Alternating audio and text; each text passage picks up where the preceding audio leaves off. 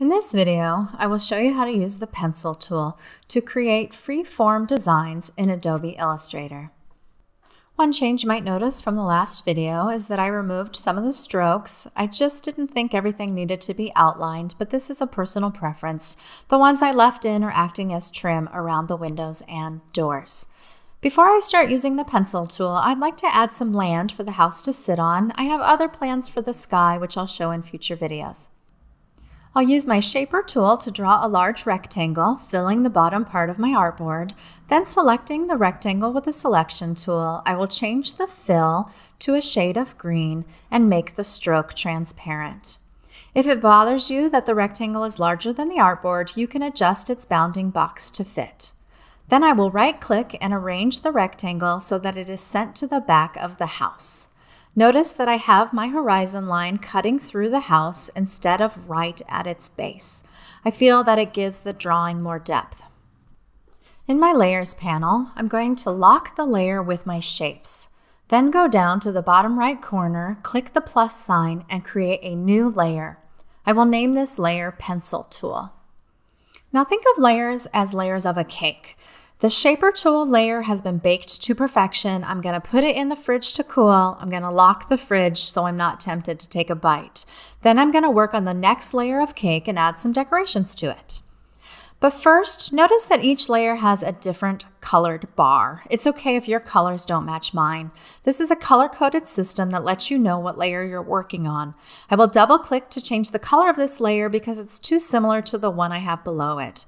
Now everything that is drawn on this layer will be highlighted magenta when selected. If your workspace is set up like mine, you will find the pencil tool in the left column, 6th icon down in the toolbar, and it's nested underneath the shaper tool. Click and hold on the shaper tool and the pencil tool will be the second item in the list. I'm going to zoom in to this tree and give you a demonstration first. I will draw a freehand version of this tree and go back to the starting point so I close the shape. No giggling at my drawing, please. You can see that it's a bit rough, so I will show you some tools that you can use to improve the outcome.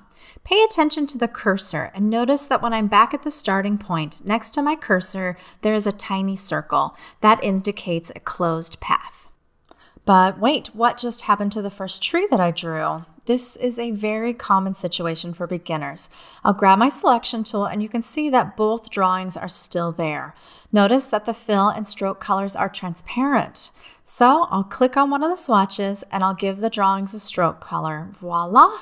I can also give it a fill color since it's a closed shape.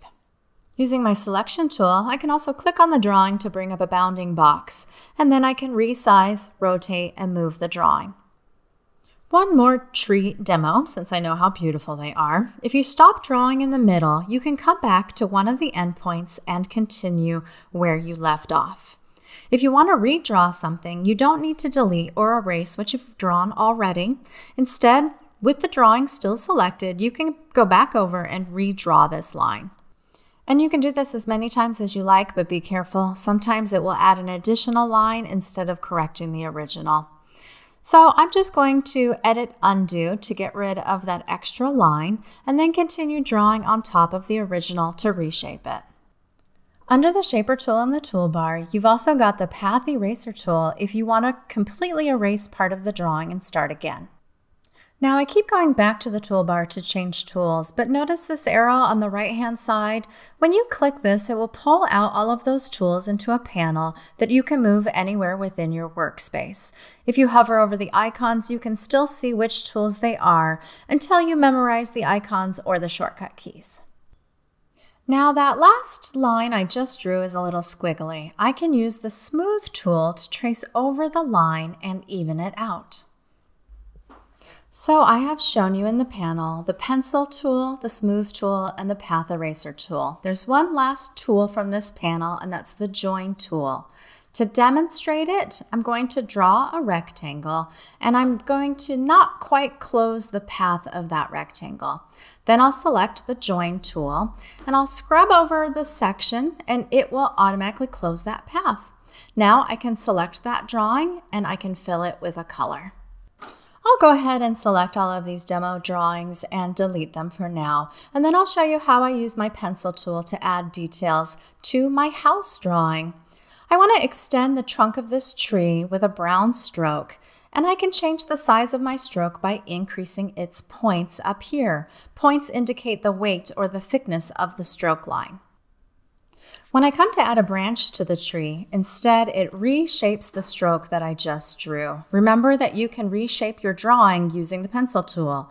So what you have to do is make sure you draw far away from the previous drawing, or use the selection tool to deselect the last thing you drew. Now I can come close and add more branches. You're probably noticing that the selection tool is used frequently. The letter V is the shortcut key to switch to that tool without having to click on it in the toolbar. To go back to the pencil tool, hit the N key. It would be good for your wrist to start using the shortcut keys. They're also called hotkeys. With the branches selected, I can change their shape. Click on the word stroke to show the stroke panel. Here you can change the end caps, the corners, the alignment, and the overall profile of the stroke. So this panel is very helpful in allowing you to vary the looks of your strokes. I'll click back to uniform. And now one of my favorite end caps is the round cap. It's very popular. Notice that you have the same profile choices here. Now don't worry about these brush choices, but you can use this slider to change the opacity/transparency of your colors. Next, I will show you how you can change the fidelity of your lines. Double-click on the pencil tool, or with the pencil tool selected, hit Return or Enter on your keyboard to bring up the Pencil Tool Options panel. Fidelity is how faithfully your line is drawn, and you can make it more accurate to match exactly how you're moving your cursor, or you can have the line be more smooth and fluid. I'll demonstrate the difference by drawing two sides of a path going out from the door of my house. This line is very accurate to how I moved my mouse, so now I'll demonstrate the opposite end of the spectrum, a smooth line. And you'll see that this path is more fluid, and it even straightened out this whole section of the line. It's good to know what each extreme does, but a midpoint is a good compromise between the two, and that's where the pencil tool is always defaulted. I want to fill in the path, so I need to have a closed shape. I will draw a line on one end, and I'll use the join tool to connect the path, and then test with my selection tool to see that they are indeed connected. And I'll do the same with the other side. Now that it is a closed shape, I can go up to the fill color and fill it in. I want to balance out the picture plane, so I'm going to sketch a pond on the left-hand side. And I'll go back any rough areas with my pencil tool to redraw and fill out the sketch. And then I can use my smooth tool to smooth out any points and make it a more fluid, rounded drawing. I can also use my selection tool to reshape and scale the drawing. But my favorite use of the pencil tool has got to be adding details to drawings to make them look more three-dimensional. I particularly pay attention to areas that need shading and highlights. But if you want to make changes after you've added details, you need to move them as one using the selection tool. Make sure you click on all parts while holding Shift, and then right-click and you can group them together. Oops, it looks like I missed this little section, so I'll click on it and use my arrow keys on my keyboard to scooch it up into place.